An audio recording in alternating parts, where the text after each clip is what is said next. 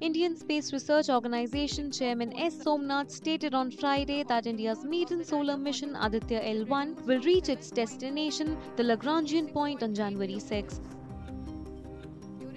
He further stated that ISRO has made plans to build an Indian space station called Bharatiya Space Station.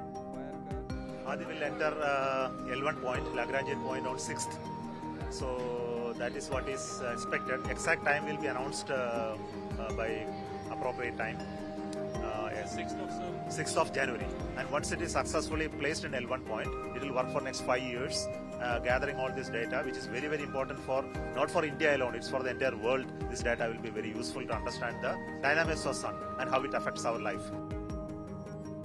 As the first Indian space-based observatory to study the sun from a halo orbit, Aditya-L1 was launched by ISRO on September 2.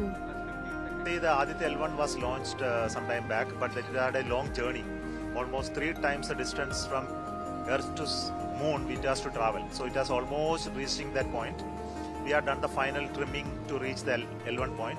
But when it reaches L1 point, we have to fire the engine once again, give some speed reduction so that it doesn't go further.